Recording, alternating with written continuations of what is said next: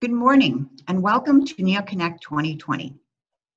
NeoConnect is NeoCon's online series of resources, programming, and events held throughout the month of June.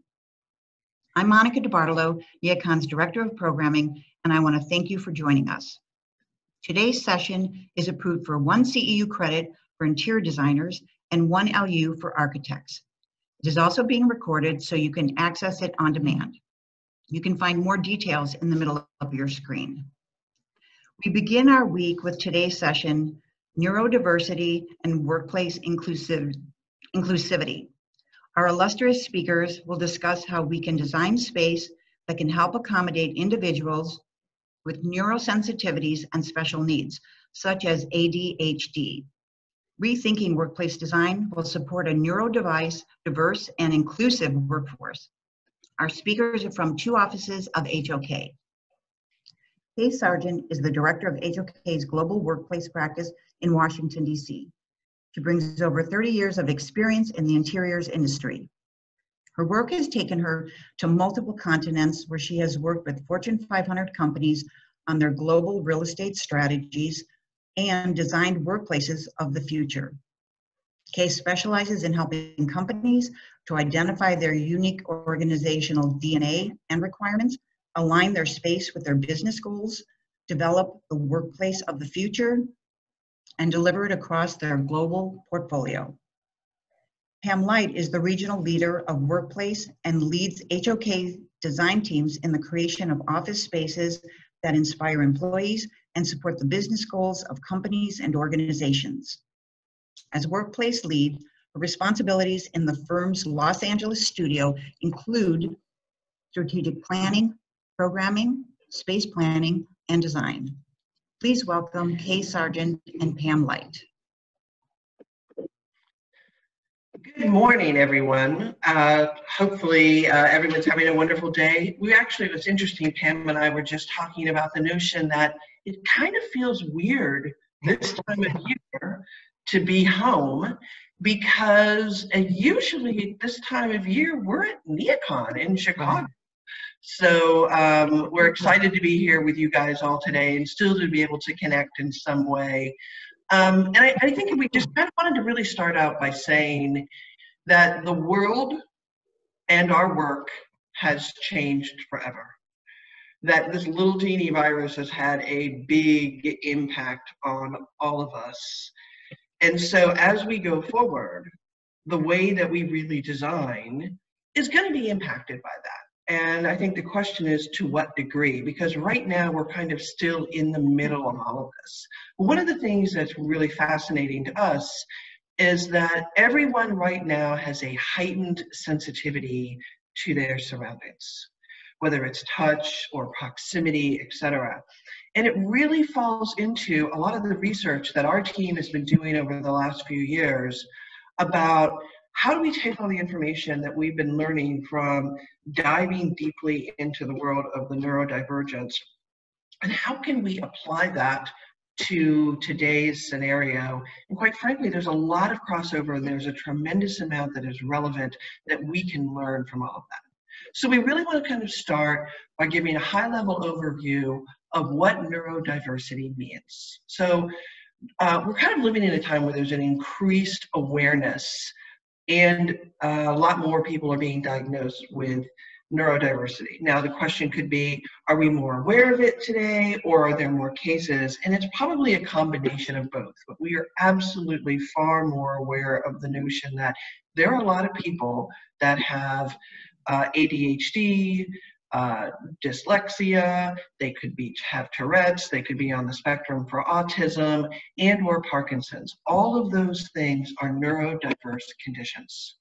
And at the end of the day, I think the simple thing that we really kind of focus on is that people that are neurodiverse are wired differently. All of us, quite frankly, are wired differently, but people that are neurodiverse tend to spike really, really high or really, really low on the spectrum, where neurotypicals tend to kind of stay in that middle range. And so people that are neurodiverse also sometimes have some unique challenges. But the interesting thing is that 1 in 8 people are considered to be neurodiverse. yet fewer than 50% of the people even know it. I want you just to think about that right now.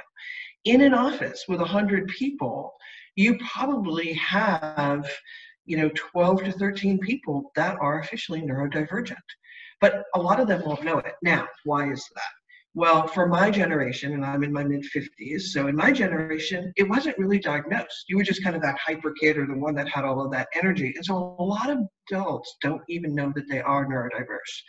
But a lot of the younger generation do. There's a heightened awareness of this, and we've done a lot of things in the education realm to really address neurodiversity.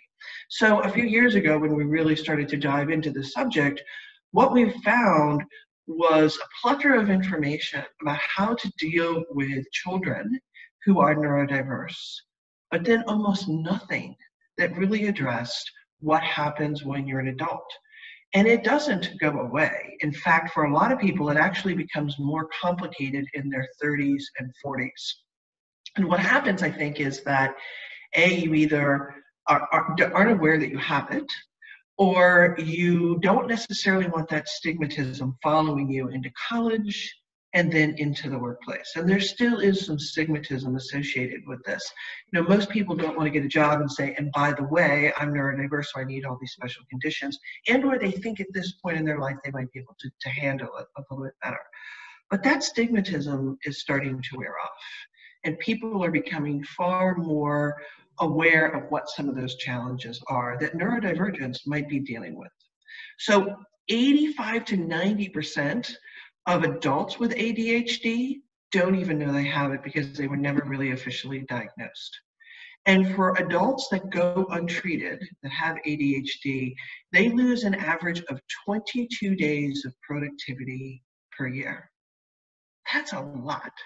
And when you think about the fact that people that have ADHD are 18 times more likely to be disciplined or to be labeled behavioral issues in the workplace, and are 60% more likely to lose their jobs. Depression before COVID-19 was impacting 14.8 million Americans. And it's a much higher level and a percentage amongst neurodivergents. Now, after COVID-19, recent studies are coming out that's showing 70 to 80% of the US adult population feels anxious or stressed or very, very uncomfortable. And depression doesn't mean that you're neurodiverse, and or just because you're neurodiverse doesn't mean you're depressed. But there is a tremendous percentage of people that are. There's kind of one of those comorbidity factors that people that tend to be neurodiverse tend to struggle more with depression and anxiety. 8 million American adults have ADHD alone. And 65% of those 1.2 million Americans on the diverse spectrum are above average intelligence. I want you to think about that. 65% of neurodivergents in the US are above average intelligence, yet 85% of them remain underemployed or unemployed altogether. Now, let's talk about some of the advantages of those that are neurodiverse. So people that tend to be neurodivergent tend to have extreme brilliance. Einstein was a functional illiterate. He couldn't tie his shoes, yet he solved the problem of relativity. There are tons of entrepreneurs that consider themselves and or are neurodivergent, and they consider that the thing that kind of enables them to think outside of that box. Remember, neurotypicals tend to function in a certain range, where neurodivergents tend to spike really high in some levels and maybe have some challenge in others. They often have a hyper focus. And that hyper focus has really made them very attractive to companies like Microsoft or SAP and others that have targeted the neurodivergent population, specifically those with autism, to come on board because they feel like that hyper focus enables them to solve coding issues or some of the other challenges that they're dealing with far faster than their neurotypical coworkers. They often see the bigger picture. They can think outside the box. They stretch those boundaries. They see things and are willing to do things that people that are in that neurotypical safe range aren't willing to do. and they often thrive under pressure. So think about in our world, right? These are individuals that often either procrastinate or they have challenges kind of focusing in, and so they're kind of always living in a world where there's pressure applied to them. But that can actually really come in handy. So I want you to think about the life of a facility manager. You don't have it on your calendar that the pipe is going to break on Thursday at 2 o'clock. You don't have it on your calendar that COVID is going to hit in February and everything is going to go. And so they're having a group of people who thrive under pressure, who do not panic, who can handle that because their whole life has been like that, actually can become the superpower. And I think a lot of people that are neurodivergent really do consider it their superpower. It enables them to think outside those boxes, to free them up and to do things that rational people may not be willing to do, and really allows them to thrive.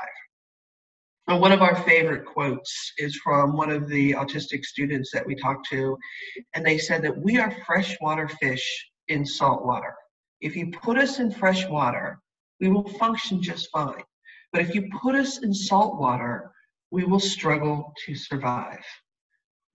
We are designing saltwater environments, and freshwater fish can't thrive in them. And so we need to think about, can we create spaces that are more welcoming to all? Because not only is there a compelling human and business need that can be made to create places that address mindfulness, health, safety, well-being, and inclusivity, we believe at our core that it is the right thing to do. As designers, if we say that the environments that we create can positively impact the people that are in them, then we also have to acknowledge that they can negatively impact the people that are in them if we are not designing with intent and purpose. If we are not truly understanding the needs of all of those people, then we can be creating spaces that don't achieve what we need to. And by the way, if that's not compelling enough for you, it's also the law. Because the Americans with Disability Act and the UK Equality Act both consider neurodiversity a disability. And therefore, we are required to accommodate them. And there is a day of reckoning coming. That day of reckoning is when there's a knock on the door to HR or to corporate real estate where someone comes in and says, I'm ADHD, or I'm on the spectrum, or I'm dyslexic, and I need special accommodations. We're going to be put in a situation where we need to provide that, because we now have a generation that has grown up well aware of their conditions and the types of things that can be done to help position them for success. And we need to prepare for that in the workplace as well. And again, it's not just people that are coming. 1 in 8 people today that are already in your workplace are neurodivergent. You just probably don't know it. So let's talk a little bit more about the needs and how we start to do that. So again, we have that neurotypical spectrum, those individuals that are in the middle. And then on one side, you have people that tend to be hypersensitive. Okay, they have a difficult time with overstimulation. Too much distraction, whether it's noise, whether it's sound, whether it's visual. They prefer to have some control over their environments and to eliminate or control that stimulation that they're getting. Now, the other end of that spectrum, we have hyposensitive. I don't know if any of you have ever seen the movie The Accountant with Ben Affleck. Mm-hmm. He was hyposensitive. He needed that extra stimulation. And if you've ever been on a playground for an elementary school around 2 o'clock in the afternoon with a bunch of little boys that have been asked to sit still all day, that's a pretty good example of people that just need to get that energy out. And quite frankly, we all have a little bit of each of these in us, right? All of us have sensory intelligence. And all of us have sensitivities to the different factors, whether it's sound or visuals or touch or smell or proximity. I will say that Pam and I and about 40 other individuals from our firm just had a sensory awareness test that we took to identify our own sensitivities. And it was absolutely fascinating because most of us don't think about this. But for instance, for myself, it found that I needed more stimulation on multisensory. I liked things around me. And if you look at my house, you would understand that. But I also want order. And I can't have too many visual distractions. And some people found that they were very sensitive to sound, while other people needed more sound and they needed music. So understanding each of our sensory intelligence and how we respond to stimulation is really, really critical. But for people that are neurodivergent, spiking very high and very low, it can be the difference of whether they can thrive in an environment or they will struggle. And so when we start thinking about the spectrum of the hyposensitive and the hypersensitive, and we start looking at all of those different stimulations that are coming to us, really in a sense what it comes down to is that we need to create an ecosystem of spaces where individuals can kind of find the right level of stimulation that will allow them to settle and to focus and to concentrate throughout the entire space. And whether it's at their house, whether it's in their office, in the environment, we need to create these types of ecosystems. So hypersensitive, people that are overstimulated, it doesn't mean that it needs to be boring. It doesn't mean that it can't be integrate. It just means that there needs to be some order to it. It needs to be void of chaos, right? So in this scenario, you'll see on the left where there's rectangular and curvilinear forms. It's uplifting, it's crisp, it's white. There's still some punches of color. There's some natural materials, all of those things, but there's an order and a calmness to that space. Now, to the left is one of those happy accidents I think we sometimes make as designers. We were working for a client of ours, and one of the things that we wanted to have a panel between the two spaces, but we wanted to have some perforation through it. So we took the first code that they had ever written, and we had it etched on this panel. And what was absolutely fascinating about this was that individuals would often go and just stare at that and get lost in that and the simplicity and the order of that. And they found it very refreshing. So it's important that we create those types of spaces.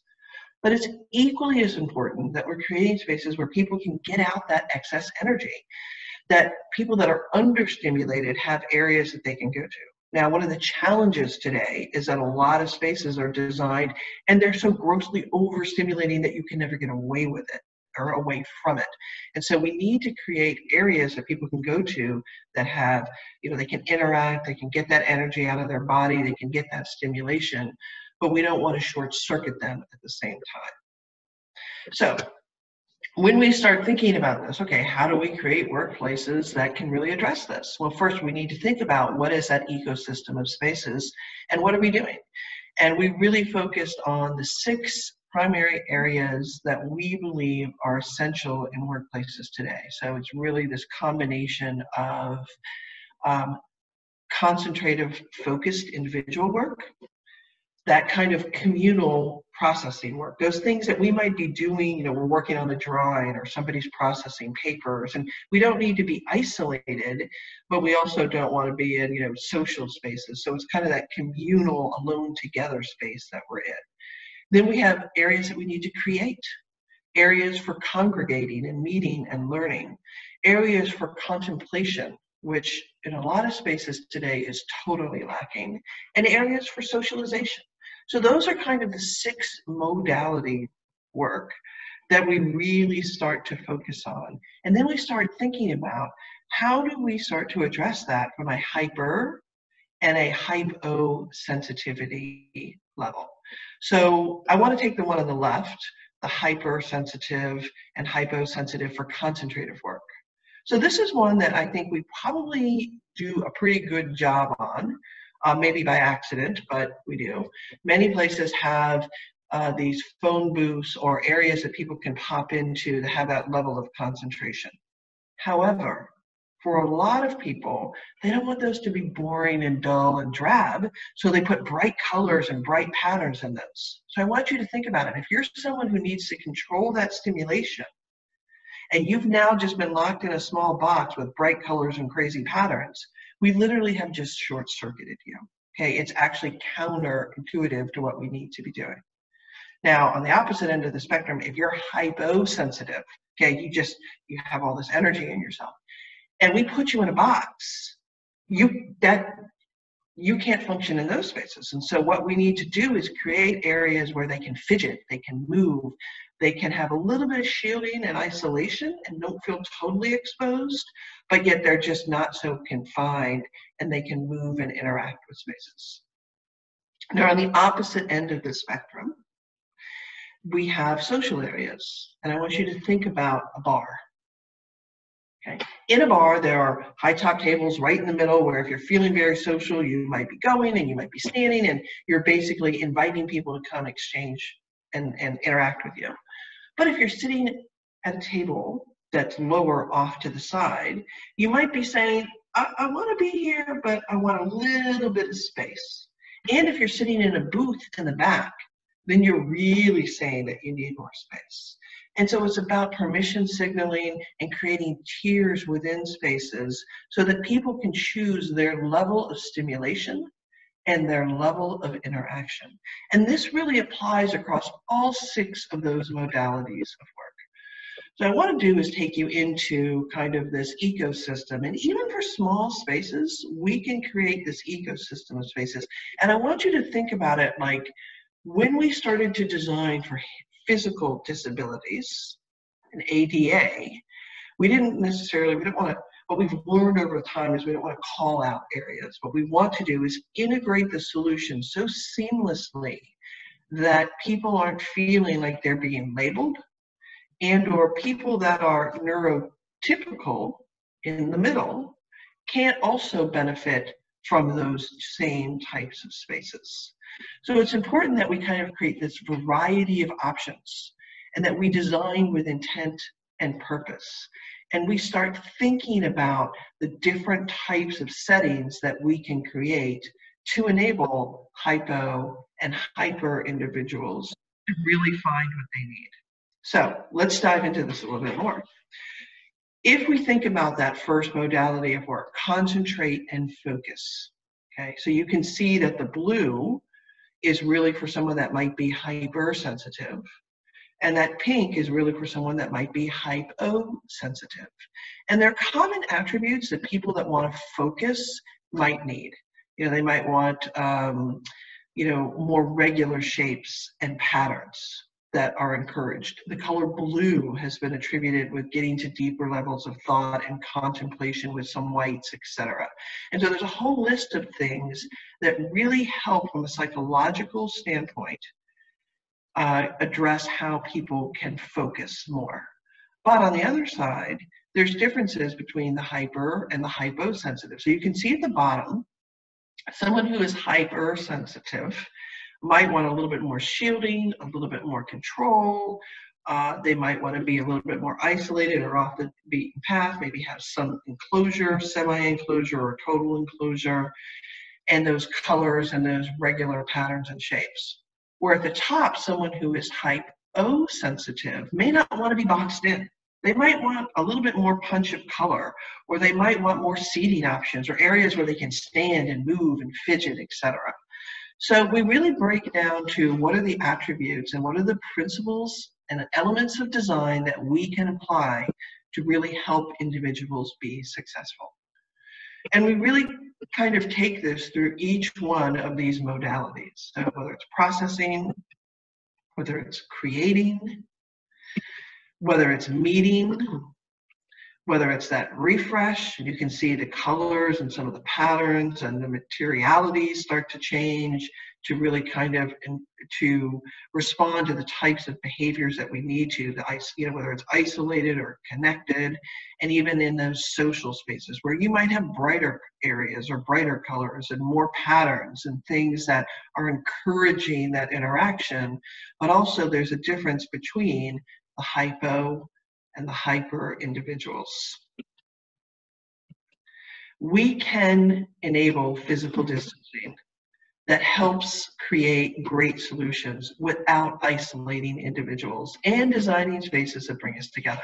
So I'm going to turn it over to Pam because she's going to take you through some of the examples of how we can do that. So Pam, over to you. Appreciate all the comments from people. It's nice to hear the chat going on in the background. This is a space that we did for Caltech, and one of the reasons we wanted to show it to you because we really took a look at hypo and hypersensitivities as a lot of these people are on the spectrum. They're mathematicians and scientists. They are those really smart people that sometimes need really quiet spaces to be thoughtful. The other thing we learned in working with them is, for example, on the left, the writing surface, that's actually resurfaced slate. And they write their technical information. I won't even call what they call the name because I would screw it up too badly. But they use chalk on the surface because that texture in writing connects better to the brain as they're thinking things out. So they've really taken a look at who their people are, what they need to be successful, and they've started crafting space around it. The ceilings were 7'6", and we know that if it's in a low ceiling, people don't think broader thoughts that they could, so we took the ceilings out. So we've got a full 10 foot all the way up to structure, but we dropped a texture in because we know as designers, intimacy is important in bringing people's comfort in a space to be together. So a lot of the tools that we as designers have used for a long time for environmental psychology are very important in making sure we look at spaces for the hyper and the hyposensitive, including color theory, as you can see here. Deeper colors are more settling to people. In this case, they're a little brighter and they're lit, but they're in minimal amounts.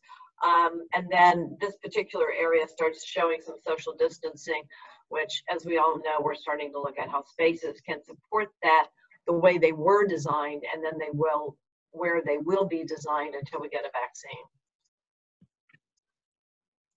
This is one that Kay showed. It is a science and technology group in Silicon Valley.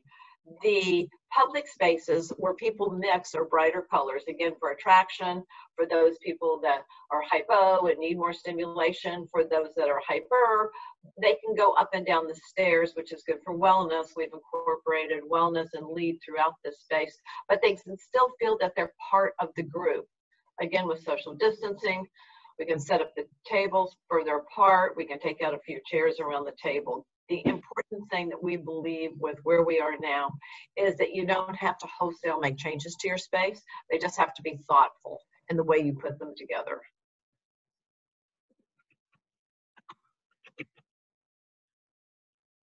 One of my favorites, this is a space in downtown LA, and it's what they wanted was a calm area. So we talked to them about adding blue and daylight and plants and softer colors, more neutral woods, so that as people approach this area, they start taking a deep breath, which we know happens when people start becoming calm in the space.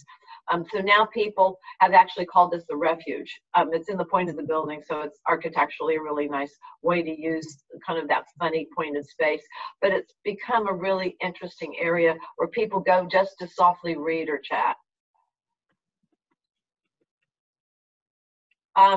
Where that's an oasis for people to get away and be thoughtful, we need to make sure, as Kay was talking, that we don't negate those people that have too much energy, that need to be moving, that it needs to be in a socially acceptable way instead of doing jumping jacks in the middle of your floor, to actually participate in a game room or a fitness center where some of that excess energy can be worn off so that you can be more thoughtful and calm when you move to a meeting or go back to your workspace.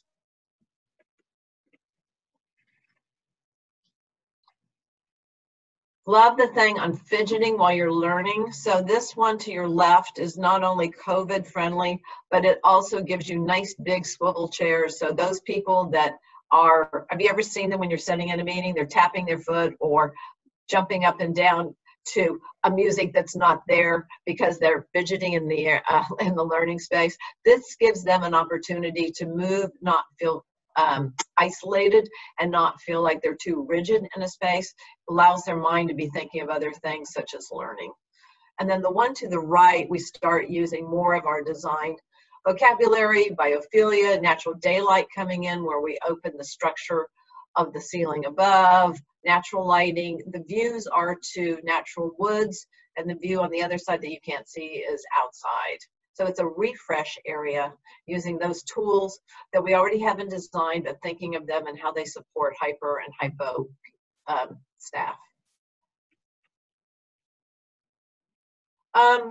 So in designing in a time of heightened sensitivity and making people feel safe, which is the big conversation we're having now with people, there is the ability to support people and how they think within a space.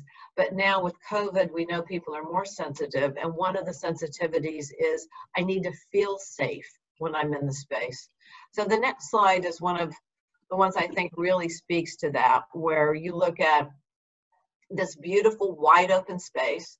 So in the savanna effect, if you can see broad areas, we feel more comfortable. When we used to come out of forests into flat areas, the ability to see if danger was coming was really important to us, and again, a sense of safety.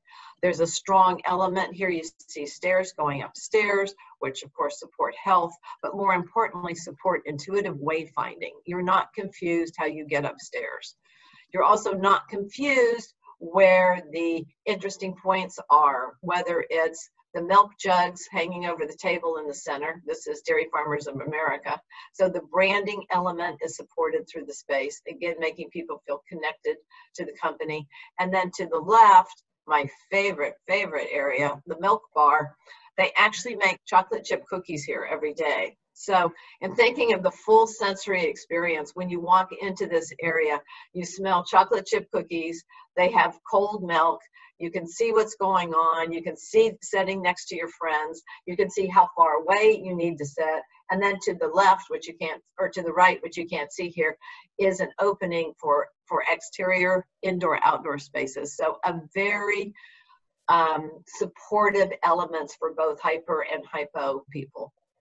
So Pam, I want to just pause for a minute here, and I want to pick up on something. You know, you and I over the last several months have had lots of conversations about what COVID now means, and right. I want everybody just to think about something for a minute. Okay, so you know, we're already living in a time where we're burnt out and we're stressed, and techno stress, and just the anxiety and depression and all of these things that we're all struggling with.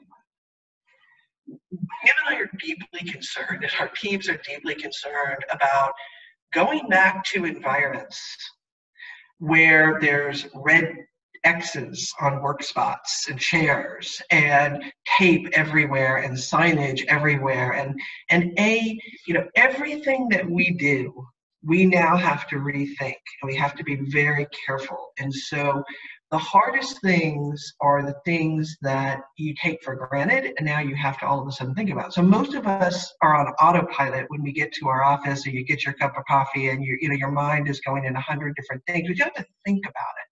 We now have to think about all of those things. And when we go into these workspaces, if there are X's everywhere, it's stressful. And if there's tape everywhere, and just even how we move through a space, we have to think about it. And what's been touched and what hasn't adds that level of anxiety. And now there's signs all over the place. I think it's a real challenge for us in the design community, because we want to get to a point where, not just from an aesthetic standpoint, I mean, and by the way, that does offend every one of my aesthetic sensitivities, but we want to create environments that don't just have like these red X's everywhere and hazard signs all over the place, and just are constantly alerting people to the dangers or the hazards. And we want to get to a place too where we're creating environments where we can get back to intuitive wayfinding. And we're going to go through a period where we have to retrain and re-educate people how to use spaces. But ultimately, what we need to be trying to strive for is creating spaces that are so well designed that we don't have to do those types of things, and it's baked into the solution. And that is a real challenge for us as designers going forward, is to really have to focus on how do we get back to, not just from an aesthetic standpoint, but from a heightened sensitivity and an awareness and a stress standpoint, environments that would, you know, feel welcoming to people and are not just, you know, danger, danger everywhere we look. Yeah. Kay, why don't you take the next one? I know it's one of your favorites.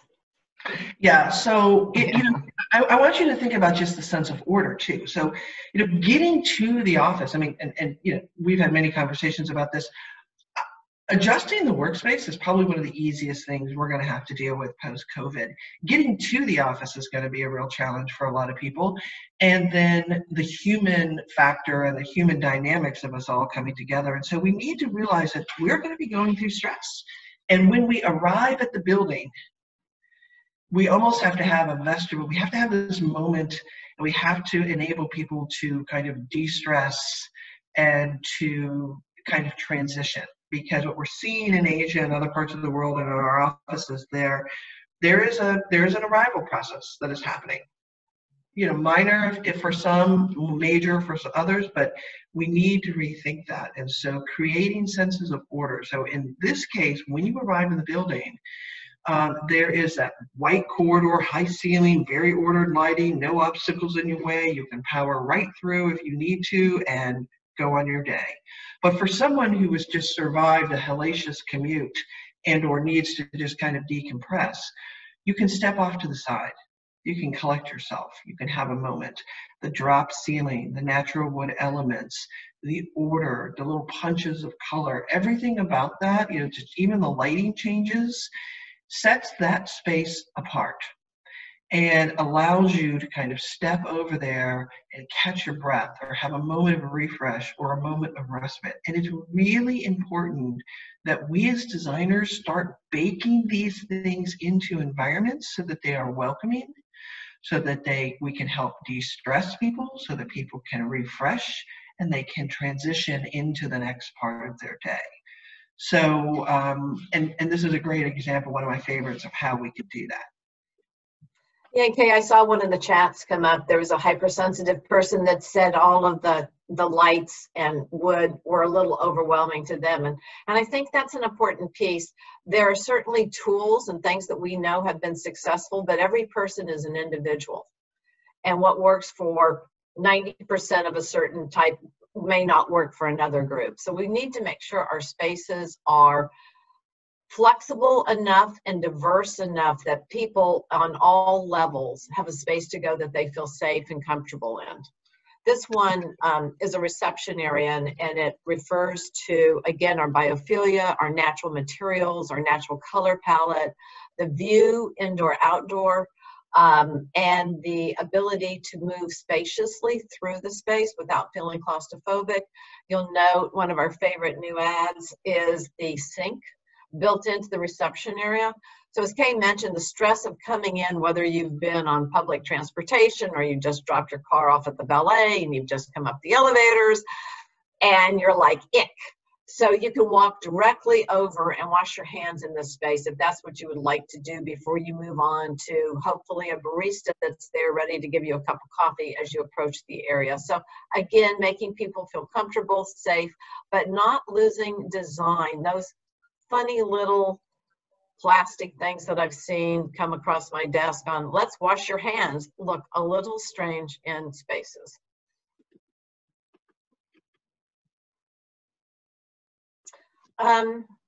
This is Convene, it's downtown Los Angeles. The piece here that's again referring to our holistic design that I think is important is this particular floor was designed to reflect the arts district in LA. And we actually hired an artist who came in and literally poured paint down that wall. We have a little video of him putting it together. And the energy that went into that wall then inspired the design team for these niches that are quiet contemplative areas to stop. If you're waiting for somebody to meet you, you can say, meet me at the main wall. You can talk about the brand, you can talk about the city, the view to the outside, the easy well staircase to be wayfinding, easy to find, as well as these short, small areas. So if you are concerned in larger spaces with high ceilings, you can come over here and sit down and be comfortable. So it's bringing all of the pieces that we already know together with a sensitivity to different types of people's needs. Yeah, and Pam, this is such a great alternative to X's on the floor, little Yes. tapes all over the place. Right. I mean, I think we are going to go through a period of minimalism because we had to break the news to even our own office that, when you go back to the workplace, right, we're going to all have clean desk policies and a lot of this stuff. And we're deeply concerned that we don't want to depersonalize and de-stylize the workplaces. But any of the stuff that is out is all things that can be contaminated and need additional cleaning. And so I think we're going to go through this period of minimalism, and where the architectural elements and the design elements become so much more important, because those are the permanent things that cannot, be taken out and can really help create the types of environments that we really need for today. Agree. This one starts looking at fractal and biological patterns. This is a company that deals with cellular research, and the pattern that you see is actually a blow up of a leaf. So it gives you privacy for your conference room. It refers back to the company brand, but just as importantly, it also refers to biophilia elements that make us feel comfortable in relating to an environment that we came from and we feel comfortable in, along with the natural wood and views to the outside. And in looking at this holistically, the metaphoric relationships with nature we've tried to speak to as we've gone through the space, making people feel comfortable with pattern, making people feel comfortable with patterns that they recognize, making direct connections with nature, visual, auditory. A fountain is always lovely, especially if you're near a street with a lot of noise. It's very calming. Olfactory. Plants, as well as the wonderful chocolate chip cookies, are great in making a connection with nature and connection with your company. And then the pieces that we know within experiencing nature, whether walking through an open forest, inside, outside spaces, so people feel more connected. And then thermal airflow, which, as we all know, is such an important piece right now with COVID, making sure that the airflow is correct enough that fresh air is coming in but not blowing across the room to others. So all of those pieces that we all know are so important to now further expand on our knowledge and bring in our consultants such as MEP, lighting, and other experts that we have to really make a great space. And the last slide here that I'm going to speak to, I think really pulls in a lot of those pieces that are such important to space. This gay. Prospect and refuge. Yeah, there you go. Perfect. Yeah. So an open area, you can see for the savanna effect that you can see who's there. You have the biophilia for comfort. You are connected to people, but at a safe distance. It's prospect and refuge. That we instinctively feel comfortable in, especially when supported with natural materials. And on the right, that is actually a cork brick. So not only does it give it natural and texture, but it helps with the acoustics in the space.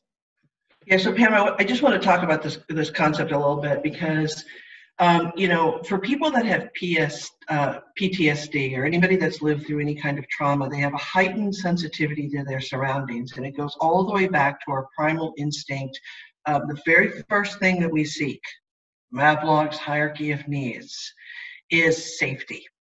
And it goes back to the, animals on the Sargent. You want to make sure that you can survey your surroundings. Nobody can sneak up on you. You have your exits. You know where you are. You're grounded. You're oriented, or you're nestled in and you're somewhat protected. That those notions of prospect and refuge are really strong in certain people.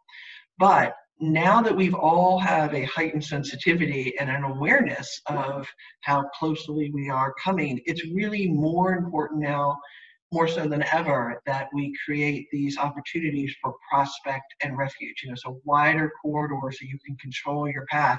You're not coming around blind corners and running into people. You can find areas that you can kind of nestle yourself into and kind of protect yourself. So these concepts, I think, are really critical as we go forward to creating great spaces. So we believe that we can create spaces that help people feel safe when they return to work. And that each company really needs to make their own decision about when they're ready and prepared. But ultimately, it's up to the individuals about when individuals really do feel ready. But as designers, there's a lot that we can do to help people understand the nuances. And there's a lot from our research around neurodiversity that can be included. So I want to pause on this page for a minute and just kind of share. These are the 3 documents that we have put out, and there's probably more. This has a little bit more than those 3, but the first one really talks about and defines the issues around neurodiversity. The second one talks about how it's advancing, and as a spoiler alert, we say that, you know, we don't see this issue going away. It's something that it's going to be around, and there's a heightened awareness to this. And the third piece that was published in Work Design magazine really talks about the elements and the principles of design and how we apply those to really help people create better solutions. So, Pam, I want to dive into the questions because we've got about 30 questions, and some of them are the same, but we get some great questions in here. So the first question is there a term for like neurodivergent for those that are diagnosed with depression, anxiety, bipolar disorder? The answer is yes. There's a variety of terms, and a lot of them have to do with the mental health world. Some of them have to do with the neurodivergent world, but most people in either one of those realms typically have multiple conditions. It's very common, especially as you get older.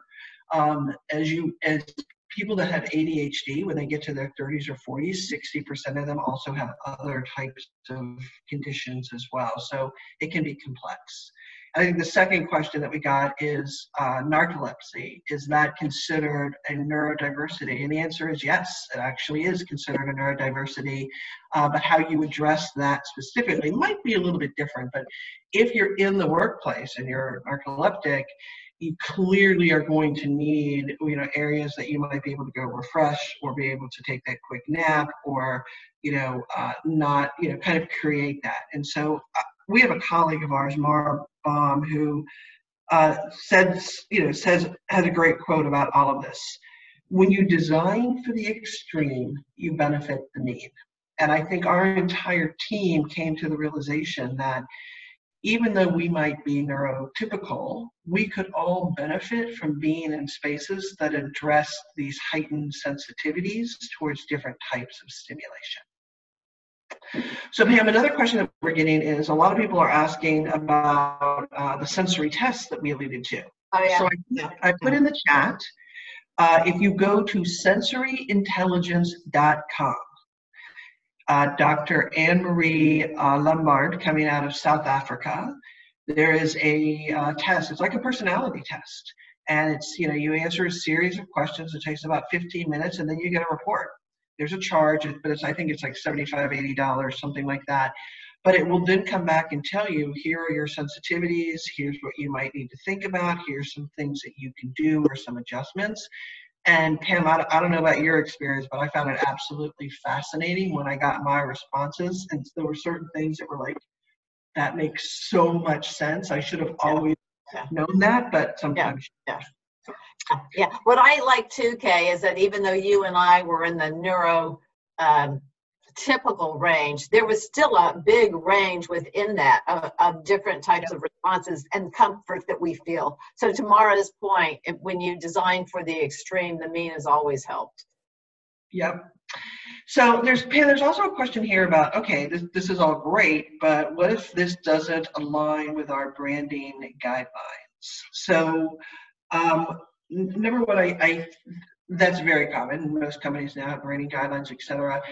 You know, and the other thing is if you create these extremes, you could end up with an environment that is so diverse and crazy that there's no order to it. So what we would say is that you need to find the elements that you can. So whether it's for hyposensitives, you may not necessarily leverage all the colors, but you might use the principles, like for instance, don't make the quiet rooms really bright with crazy patterns. Okay, use your branding colors someplace else and be very strategic about where you can apply those and how you're doing that. Okay.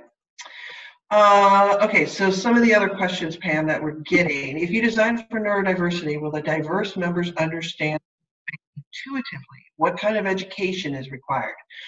So what we found is there was a tremendous amount of information about operational procedures. So what we've talked about today are design elements, but there are also operational procedures, which is training and awareness. Right. And then there's also, in the first report, you're going to find a lot of information about individual adjustments. And I think we would say that if you are armed with an understanding of what your sensory intelligence is and your hot buttons and your sensitivities, and we create an ecosystem, you will naturally migrate to spaces that you feel more comfortable with. But with that education and understanding, you can do so much more purposefully and even be more set up for success. Pam, I want to go back to the first example that you used, with the chalkboard.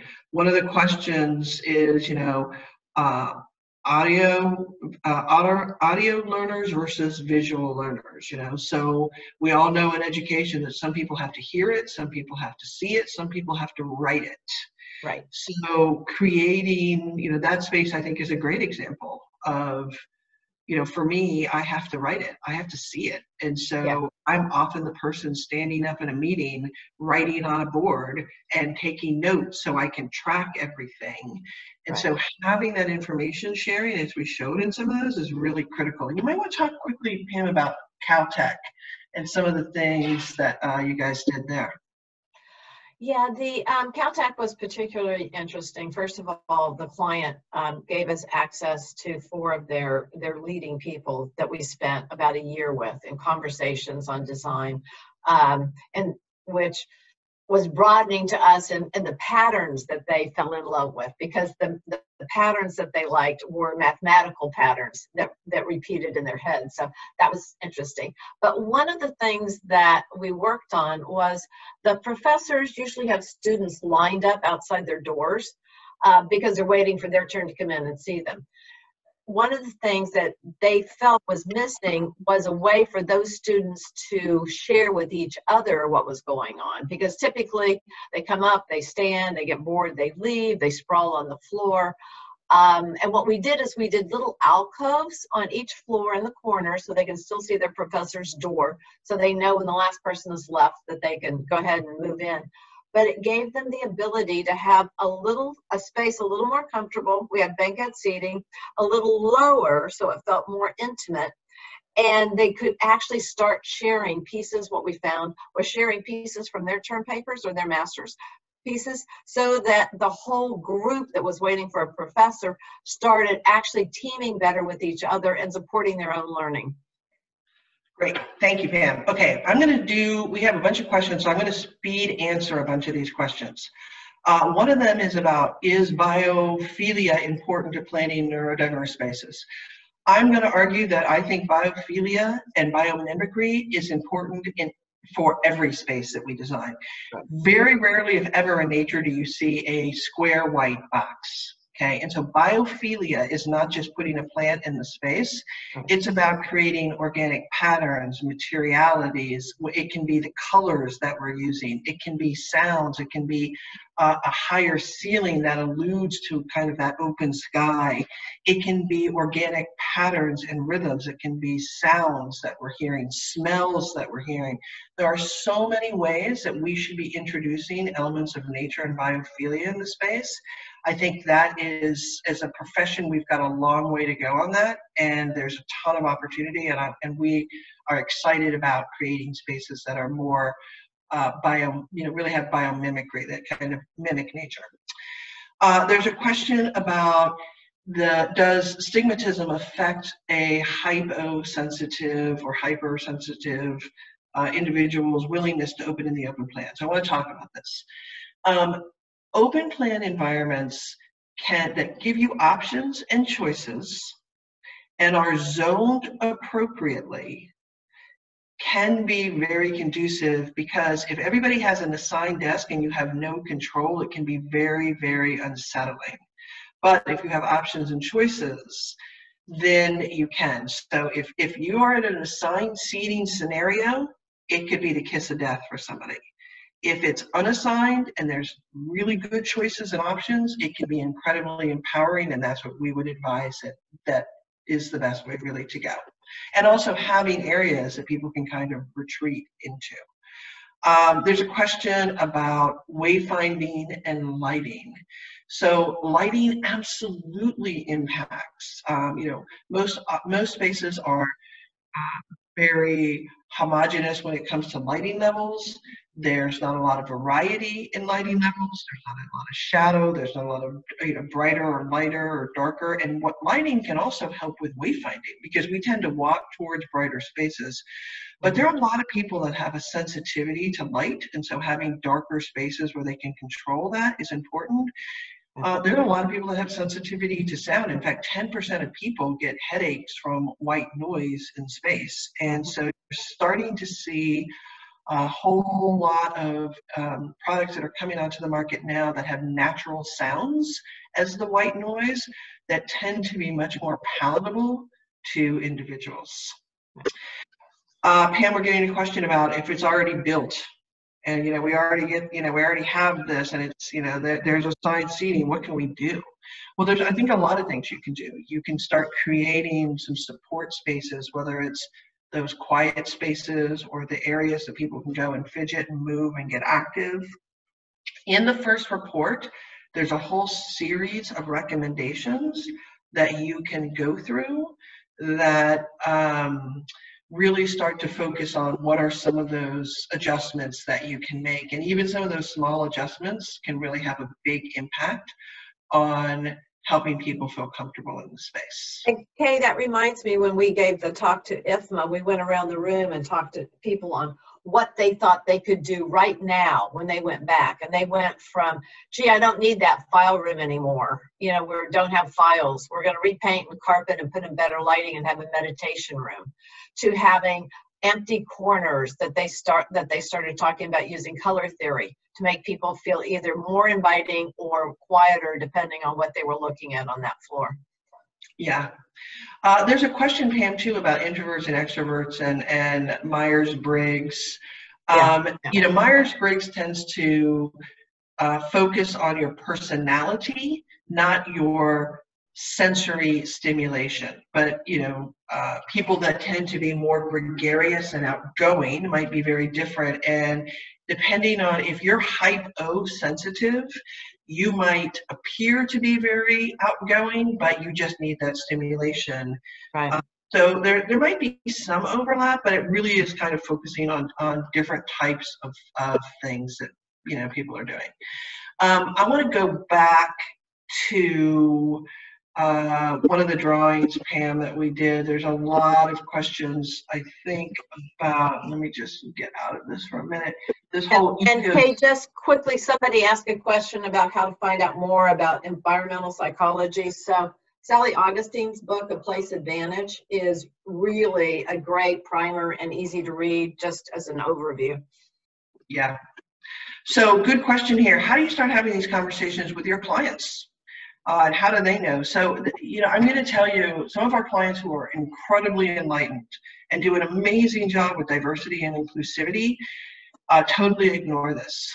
It's one of those things, it's the elephant in the room that not a lot of people really think about. And the second we start talking to them about neurodiversity, it's like the light bulb goes off. And I will say, from a personal standpoint, very rarely do we ever talk about this, and you'll see it in the chat, where people don't start self-identifying either themselves or some of their family members as being neurodiverse. This impacts all of us far deeper than I think most people realize. And so there's a willingness and an anxiousness to really address this.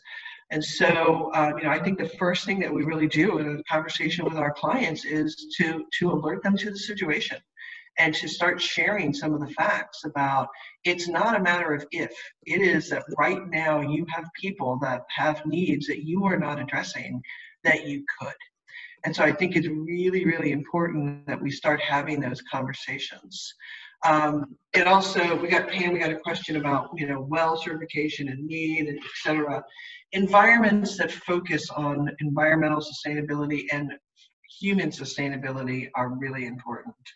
And I think someone also brought up a question about, you know, we talk about the stairs a lot, but what about people that have physical disabilities? We are strong believers that spaces should be designed to be encourage movement, whether that's between spaces, whether it's wider corridors, whether it's access to outdoor space. People need to move, even just to get a fresh perspective, but we function much, much better when we can really kind of move around in spaces and physically engage. And I think, Pam, we are at the top of the hour. I want to end on two things. I went back and shared this about the inclusivity. I want to end just kind of reshare, you know, we have a whole bunch of information here about COVID that we have written about. So you can always go to HOK.com workplace and see that. And then I just wanted to share Pam and my, oh, you don't have it. It's our first name dot our last name at HOK.com. We feel that the more people that are aware of this, the better we are. So there's been lots of people asking about students or clients, anything that we can do to help spread the word, reach out, we're happy to do that. You can go and read all the resources, and sensoryintelligence.com is where you can get that test that we were talking about if you want to understand your sensory awareness. Yeah, it's a fun test and it's not too long. So thank you guys very, very much for joining us. Thank you, everybody. If you have any other questions we didn't get to, don't hesitate to reach out. And Monica, back over to you all. Hey, and Pam, that was a wonderful presentation. You have inspired all of us, and I'm sure everybody is applauding you right now. Pam, could you hold up that book again? Someone is asking about the name of that book. Place Advantage. Thank you, everyone, for joining us. Thank you for participating today. Please join us tomorrow for Ready to Recover, Ready to Reoccupy, the Assessing Our Workplaces. Have a great day and be well. Thank you. Thank you. Take care. Bye, everybody.